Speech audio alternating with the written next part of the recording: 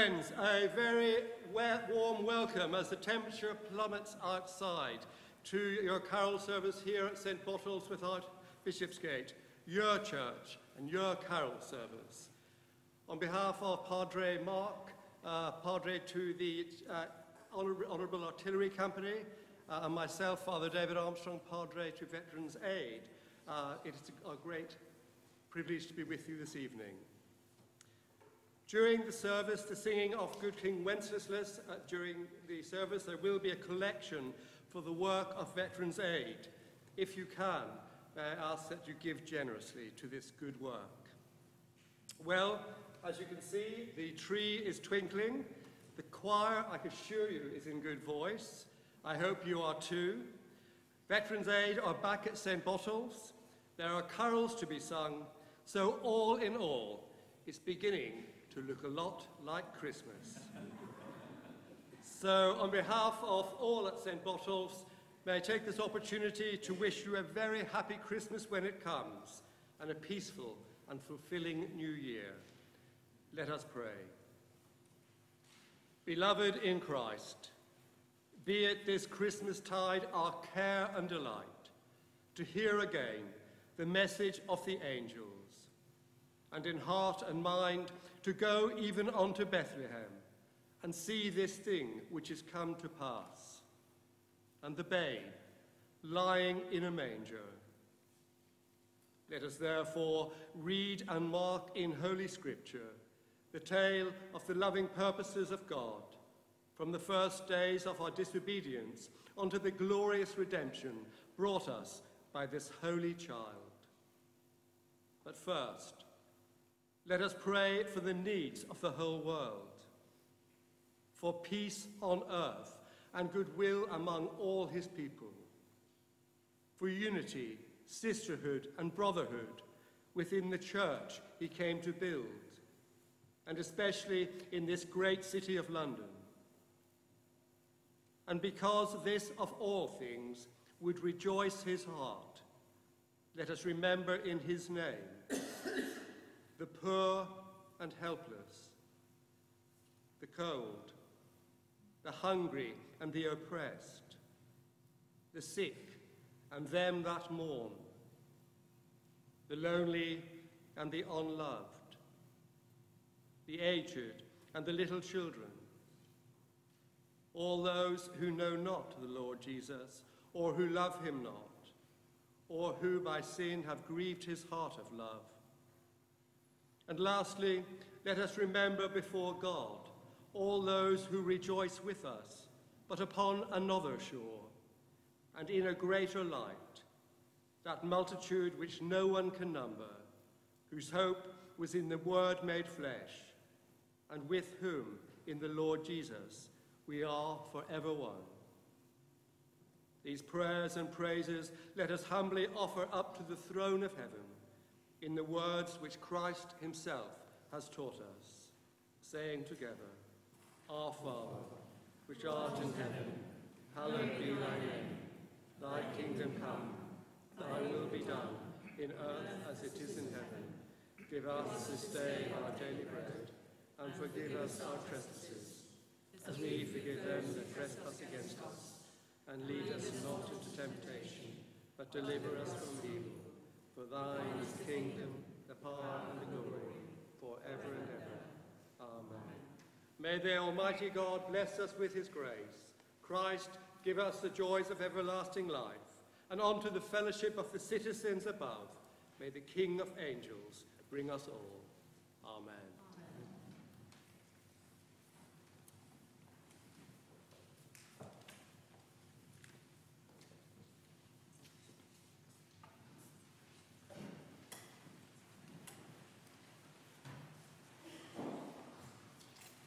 The angel Gabriel salutes the Blessed Virgin Mary. And in the 6th month, the angel Gabriel was sent from God into a city of Galilee named Nazareth, to a virgin espoused to a man whose name was Joseph of the house of David, and the virgin's name was Mary. And the angel came in unto her and said, Hail, thou art highly favoured. The Lord is with thee. Blessed art thou among women. And when she saw him, she was troubled at his saying, and cast in her mind what manner of salutation this could be. And the angel said unto her, Fear not, Mary, for thou hast found favour with God. And behold, thou shalt conceive in thy womb, and bring forth a son, and shall call his name Jesus. He shall be great, and shall be called the Son of the Highest. And the Lord God shall give unto him the throne of his father David. And he shall reign over the house of Jacob forever, and of his kingdom there shall be no end. Then said Mary unto the angel, How shall this be, seeing I know not a man? And the angel answered and said unto her, The Holy Ghost shall come upon thee, and the power of the Highest shall overshadow thee. Therefore also that holy thing which shall be born of thee shall be called the Son of God. And Mary said, Behold the handmaid of the Lord, be it unto me according to thy word.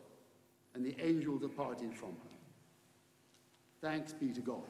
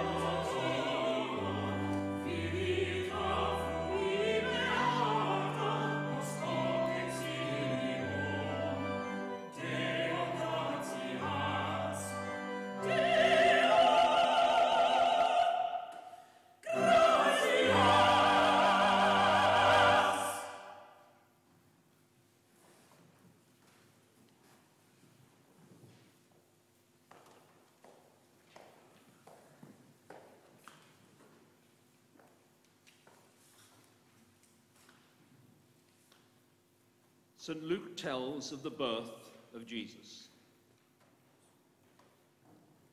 And it came to pass in those days that there went out a decree from Caesar Augustus that all in the world should be taxed. And this taxing was first made when Cyrenius was governor of Syria. And all went to be taxed, every one into his own city.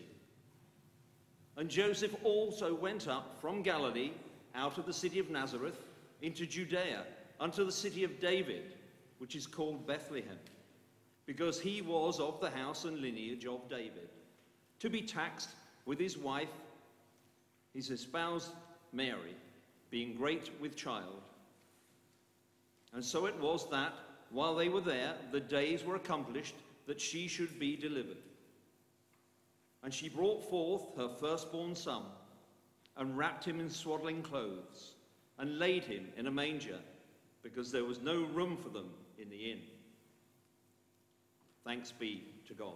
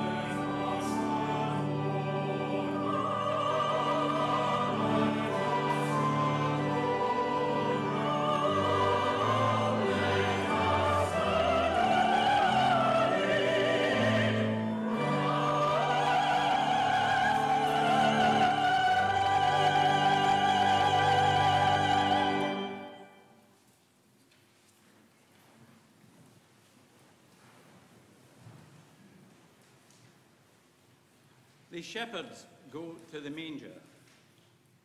And there were in the same country shepherds abiding in the field, keeping watch over their flock by night. And lo, the angel of the Lord came upon them, and the glory of the Lord shone round about them, and they were sore afraid. And the angel said unto them, Fear not, for, behold, I bring you good tidings of great joy, which shall be to all people. For unto you is born this day in the city of David a Saviour, which is Christ the Lord. And this shall be a sign unto you. Ye shall find the baby wrapped in swaddling clothes, lying in a manger. And suddenly there was with the angel a multitude of the heavenly host, praising God and saying, Glory to God in the highest, and on earth peace, goodwill toward men. And it came to pass, as the angels were gone away from them into heaven, the shepherds said one to another, Let us now go even unto Bethlehem, and see this thing which has come to pass, which the Lord hath made known unto us. And they came with haste, and found Mary, and Joseph, and the babe lying in a manger. And when they had seen it, they made known abroad the saying which was told them concerning this child. And all they that heard it wondered at those things which were told them by the shepherds. But Mary kept all these things, and pondered them in her heart. And the shepherds returned, glorifying and praising God for all the things that they had heard and seen, as it was told unto them. Thanks be to God.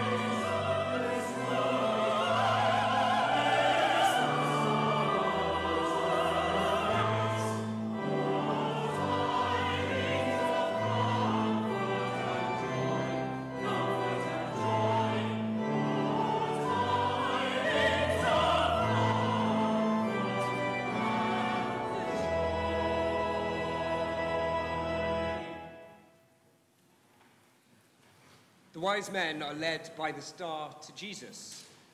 Now, when Jesus was born in Bethlehem of Judea in the days of Herod the king, behold, there came wise men from the east to Jerusalem, saying, Where is he, that king of the Jews? For we have seen his star in the east, and are come to worship him. When Herod the king heard that these things, he was troubled, and all Jerusalem with him. And when he had gathered all the chief priests and scribes of the people together, he demanded of them where Christ should be born. And they said unto him, In Bethlehem of Judea. For thus it was written by the prophet, And thou, Bethlehem, in the land of Judea, art not least among the princes of Judea. For out of thee shall come a governor, that shall rule my people Israel. Then Herod, when he had privily called the wise men, inquired of them diligently what time the star appeared. And he sent them to Bethlehem and said, Go and search diligently for the young child, and when ye have found him, bring me word again, that I may come and worship him also. When they had heard the king, they departed, and lo, the star which they saw in the east went before them, till it came and stood over where the young child was.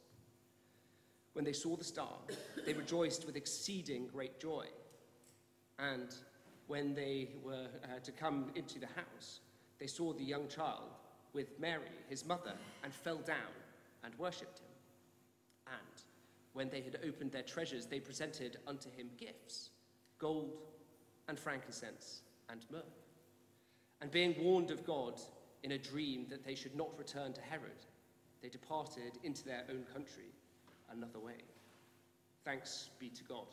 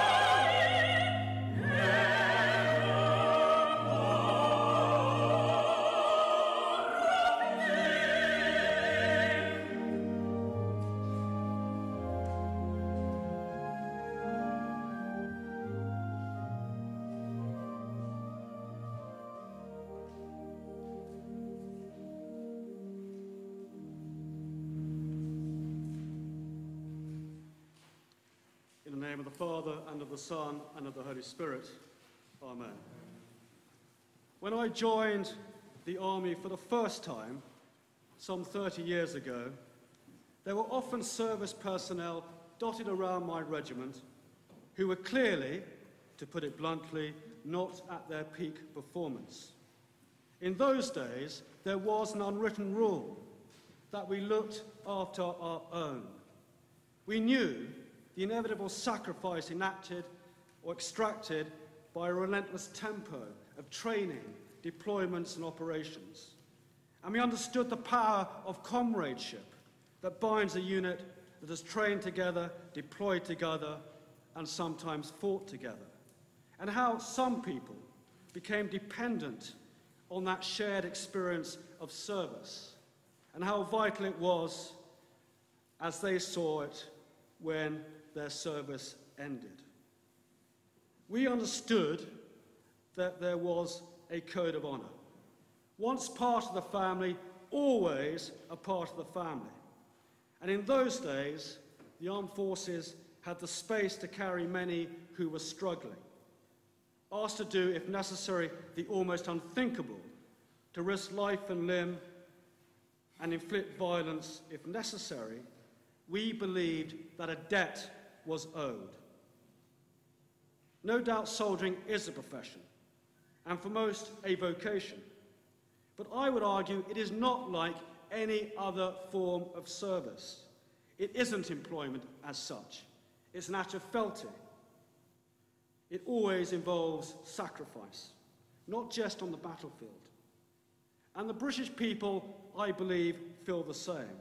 The British people overwhelmingly believe that a debt is owed to those who are serving or have served. It's a debt that they want to see honoured. And yet, over the years, the size of the armed forces has declined. And at the same time, the tempo of training, of deployments and operations has been maintained, if not increased. Over the years 2001 and 2014, some 280,000 members of the armed forces were deployed to Afghanistan and Iraq. At the time, the size of the armed forces over that period was on average 140,000. There no longer is the room or the funding to continue the old unwritten rule.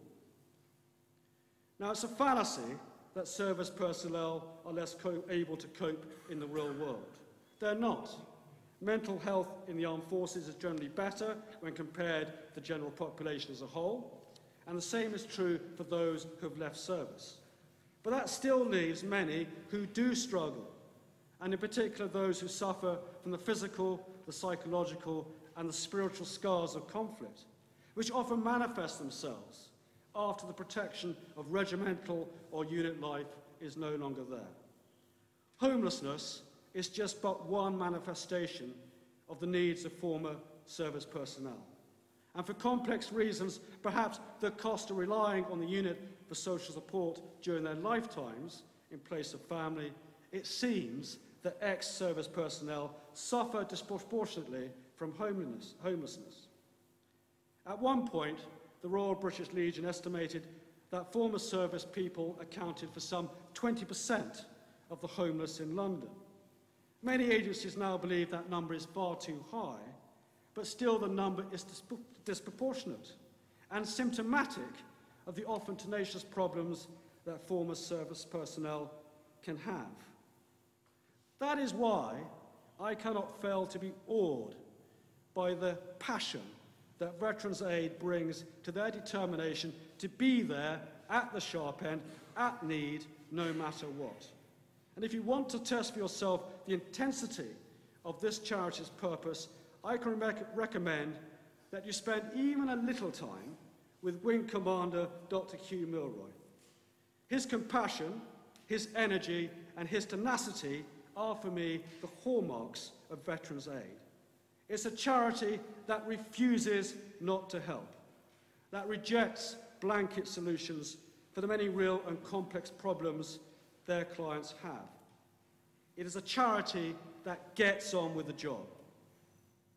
So this year, Veterans Aid celebrates its 90th anniversary. of tremendous service. And I can only commend the charity to all of you and hope and pray that their work continues to be supported by you in the years to come. We are, of course, at a Veterans Aid Carol service, in which here at St Bottol's, which has become the spiritual home of the charity, we celebrate the coming of the Prince of Peace. It is a time when we all hope for the best. We want there to be an end to war, for the lamb to lay down with the lion. We want the ill to be healed, and the hungry to be fed, and for the captive to be freed. The hope which Christ brings is founded on God's love. Love doesn't allow the beloved ill to suffer, or the beloved hungry to remain hungry, or the beloved prisoner to remain imprisoned. And our faith tells us that there will come a time when our hope will become the reality. Yet we also know that God works through us. If we truly want peace, we must work for true justice. And if we truly want our former service personnel to get the help they need and deserve, yes, we must pray. But also remember that work is a form of prayer. Our hands need to be put to the will. We need to reach out to the former service personnel who may be struggling. And above all, we need to support Veterans Aid. Lastly, of course, it would be remiss if I want to wish you all, your families, your friends and loved ones, a blessed and a peaceful and a very holy Christmas. Amen.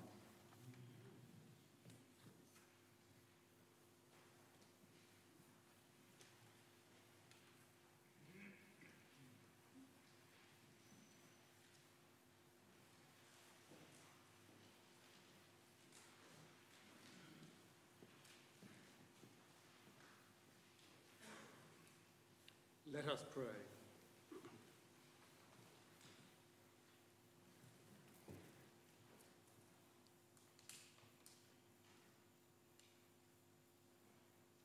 Father, your Son, our Saviour, was born in human flesh.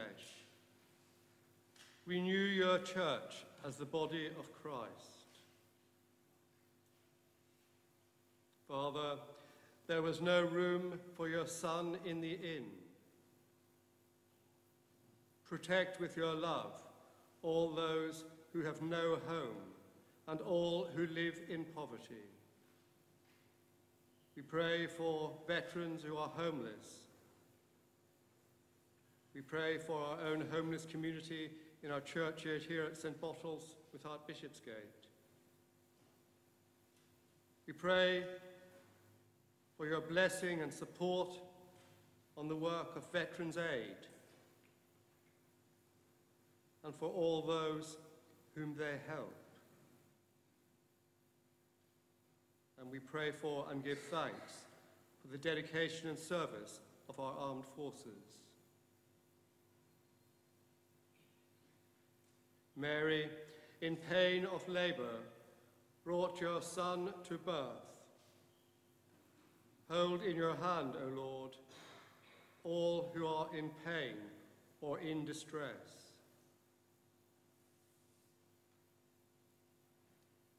Father, your Christ came as a light shining in the darkness. Bring comfort to all who suffer in the sadness of our world. Father, the angels sang, "Peace to God's people on earth." Strengthen all those who work for peace and justice in all the world. Father, shepherds in the field heard good tidings of joy. Give us grace to preach the gospel of Christ's redemption. Strangers found the Holy Family and saw the babe lying in the manger. Bless, O Lord, our homes and all whom we love. Heaven is come down to earth, and earth is risen to heaven. Hold in your hand, O Lord, all those who have passed through death, in the hope of your coming kingdom. Throughout the world, people celebrate Christ's birth. Open our hearts that he may be born in us today. Father, angels and shepherds worshipped at the manger throne, receive the worship we offer in fellowship with Mary, Joseph, and all the saints, through him who is your Prince of Peace, the Word made flesh. Amen.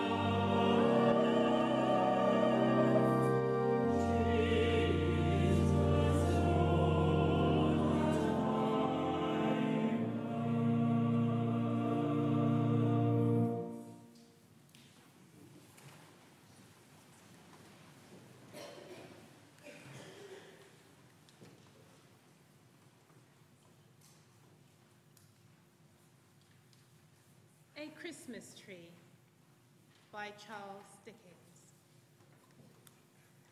I have been looking on this evening at a merry company of children assembled around that pretty German toy, a Christmas tree.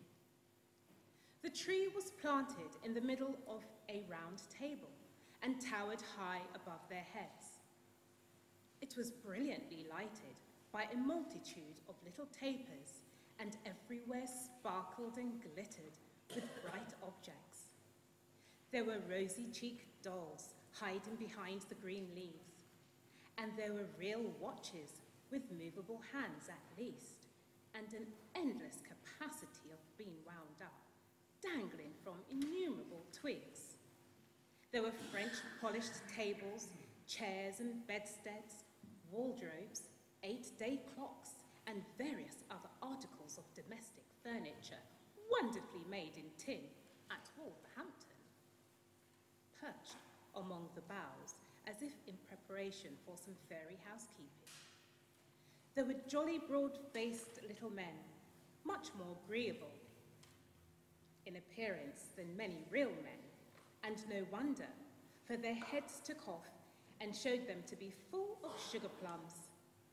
There were fiddles and drums, there were tambourines, books, work boxes, paint boxes, sweet meat boxes, peep show boxes, and all kinds of boxes.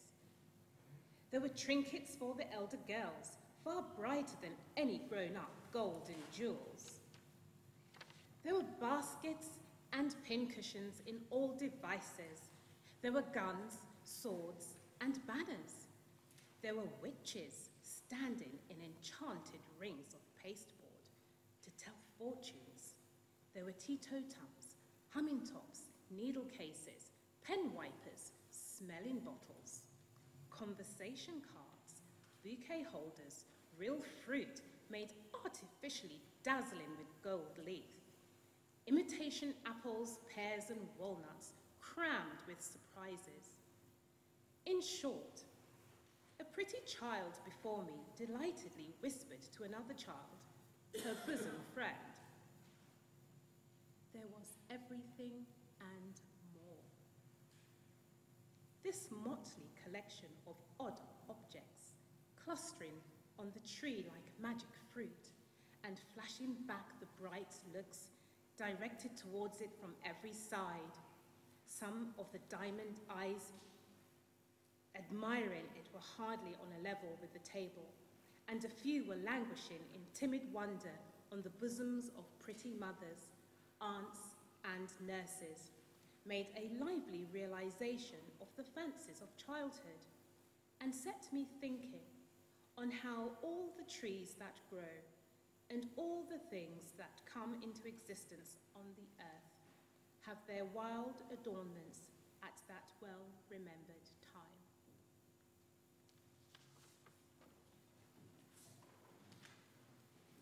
When the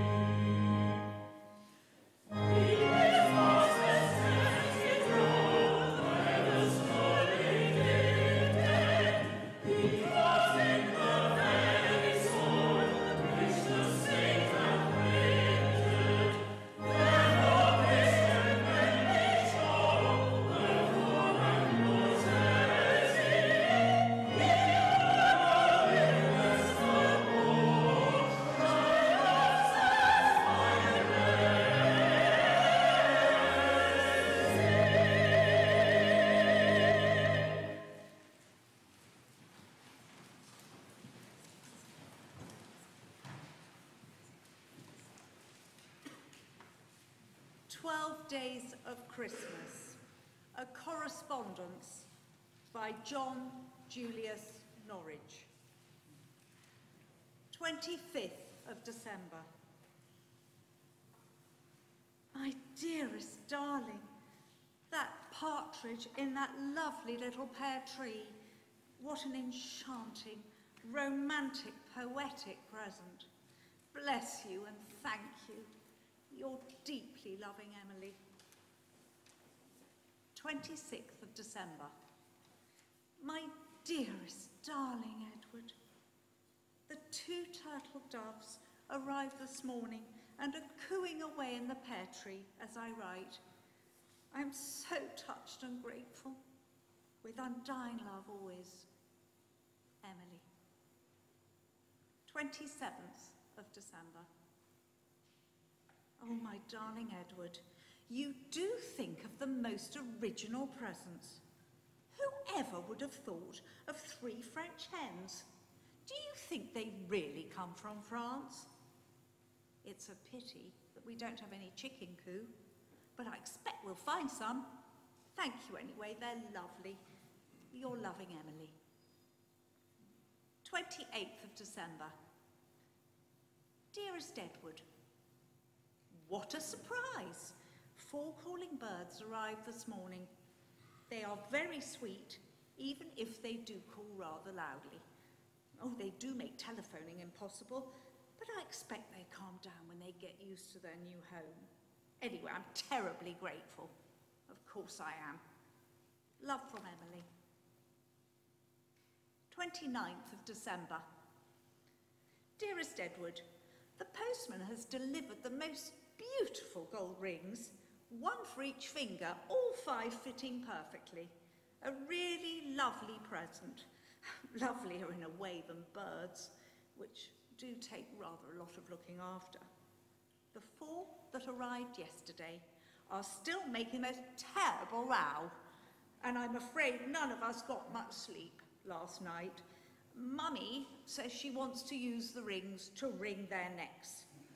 She's only joking, I think, though I know what she means. But I love the rings, bless you. 30th of December. Dear Edward, whatever I expected to find when I opened the front door this morning, it certainly wasn't 6 socking great geese laying eggs all over the doorstep. Frankly, I'd rather hoped you'd stop sending birds.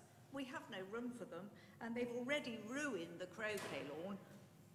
I know you went well, but can we just call it a halt?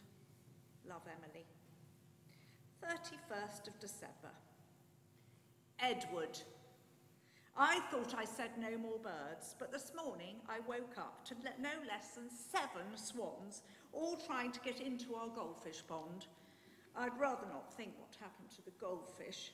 The whole house seems full of birds, to say nothing of what they leave behind them. Please, please stop. Your Emily. 1st of January. Frankly, I think I prefer the birds. What am I to do with 8 milkmaids and their cows? Is this some kind of a joke? If so, I'm afraid I don't find it very funny. Emily. 2nd of January. Look here, Edward. This has now gone far enough. You say you're sending me 9 ladies dancing. All I can say is, judging from the way they dance, they certainly are not ladies. The village just is not accustomed to seeing a regiment of shameless hussies with nothing on but their lipstick cavorting around the village green. And it's Mummy and I who get blamed. If you value our friendship, which frankly I am doing less and less, kindly stop this ridiculous behaviour at once. 3rd of January. As I write, 10 disgusting old men are prancing all over what used to be my garden, before the geese and the swans and the cows got at it. Several of them, I notice, are taking liberties with the milkmaids. Meanwhile, the neighbours are trying to have us charged. I shall never speak to you again. Emily. 4th of January. This is it, last straw. You know I detest bagpipes. The place has now become something between a menagerie and a madhouse, and a man from the council has just charged us under the Noise Act 1996. At least money has been spared this last outrage. They took her away yesterday afternoon in an ambulance. I hope you're satisfied. 5th of January. Sir, our client, Miss Emily Wilbraham, instructs me to inform you that with the arrival on her premises of Liverpool Philharmonic Orchestra this morning, she has no course left open to her but to seek an injunction to prevent your persistent harassment. I am making arrangements for the return of the much assorted livestock. I am, sir, yours faithfully, G. Creep, Solicitor at Law.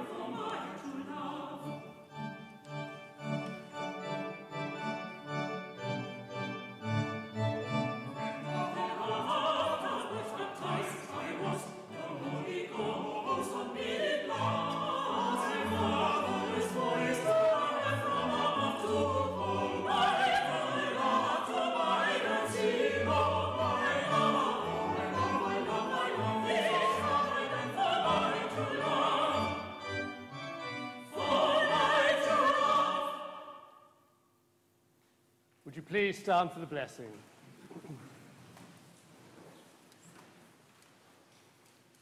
May the joy of the angels, the eagerness of the shepherds, the perseverance of the wise men, the obedience of Joseph and Mary, and the peace of the Christ child be yours this Christmas, and the blessing of God Almighty, the Father, the Son, and the Holy Spirit be with you and among you and those whom you love, this day and evermore.